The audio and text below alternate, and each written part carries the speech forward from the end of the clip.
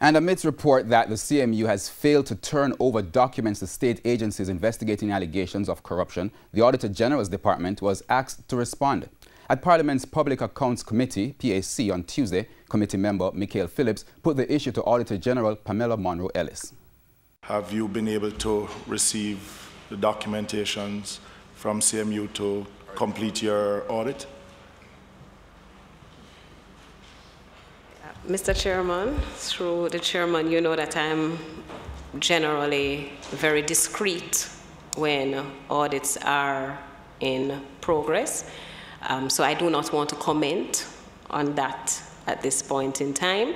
I am not aware of any information that was provided yesterday, so certainly I'll be coming from an uninformed position. But suffice to say that there are provisions under the law that allows an Auditor General to actually demand information if it is that that information is not being provided.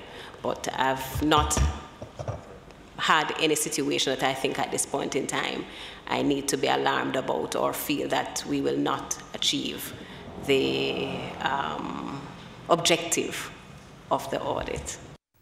Meanwhile, with CMU hiring private attorney Hugh Wildman to mount a legal challenge, PAC member Fritz Jackson raised another issue. In the past, experience any entity engaging legal counsel in respect to requests that you make for any documents? Yes, I have in the past.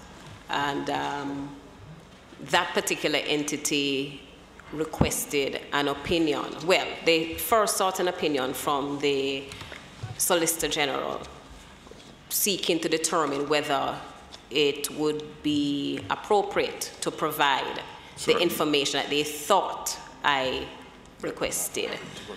And the Attorney General provided an opinion that I also use as a basis going forward. And that legal counsel that you refer to is the Solicitor General Chamber? Yes. Which is the government's lawyer? Yes. And not external lawyer? Not to me. Okay.